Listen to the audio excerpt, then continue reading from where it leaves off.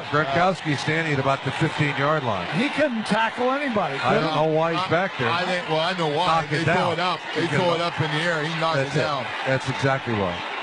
Tannehill, last shot, back to throw. They throw it down. They try to pitch it, and they do to Parker. Parker pitches it. And it's Drake!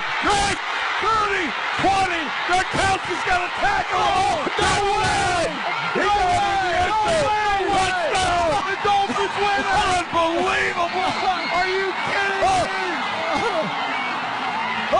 That is unbelievable! I don't believe what I just saw!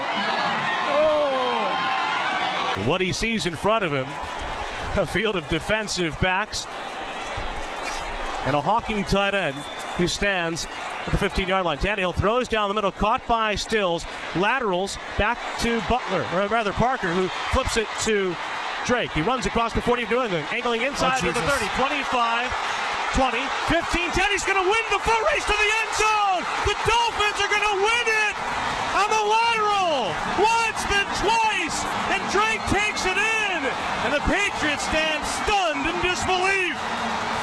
7 seconds left. Tannehill will throw it, and this will end it after the shovel, or will it? Miami running around, circling. Oh, look out! Gronkowski didn't have the angle. Touchdown! Oh, Kenyan Drake! A miracle!